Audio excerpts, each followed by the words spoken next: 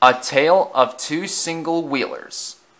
Written and told by July Leonard. The Northwestern Railway's main line was very short of engines, so the fat director had decided to bring in 2 more engines to help out. These engines were both smaller than Thomas and Edward.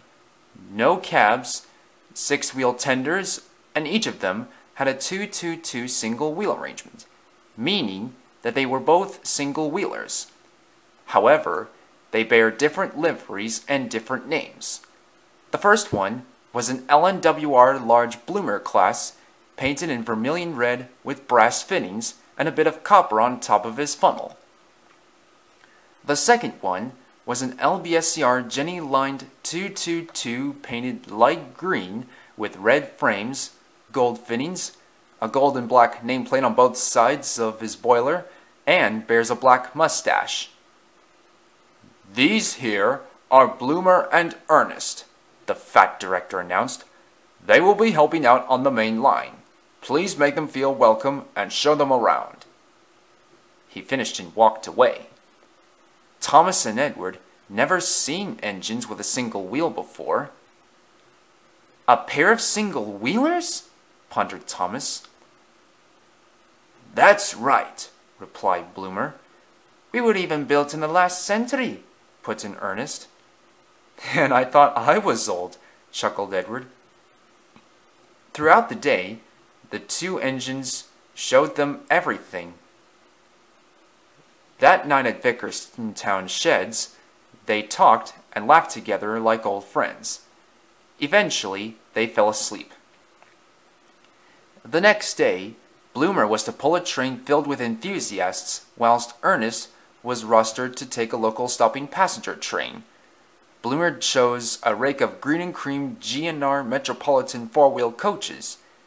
They enjoyed seeing the sights of the railway and taking photographs anywhere they stopped. They even got pictures of Earnest while he was passing by.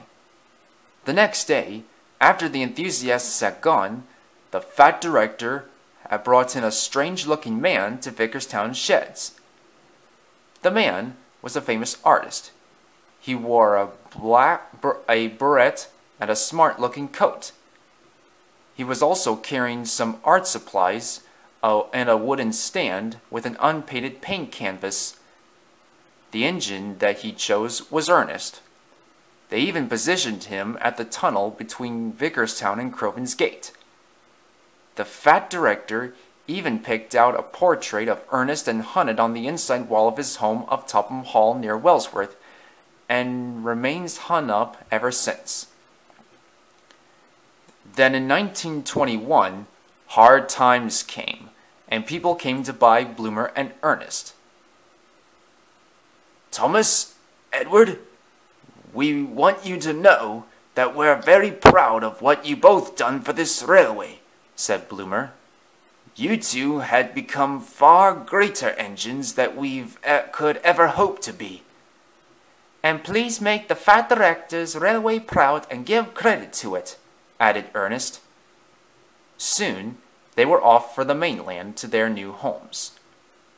Eventually, this had left the Northwestern Railway with great difficulty, as the end of the war, with its military value, being ending and government support withdrawn. It also resulted in a locomotive crisis, and the fat director was placed in charge of finding new motive power. What about Bloomer and Earnest, you may ask? Well, Bloomer was bought by a heritage railway, whilst Earnest was bought by a museum. I'm sure Thomas and Edward had fond memories with the 2 single-wheeled engines. Don't you?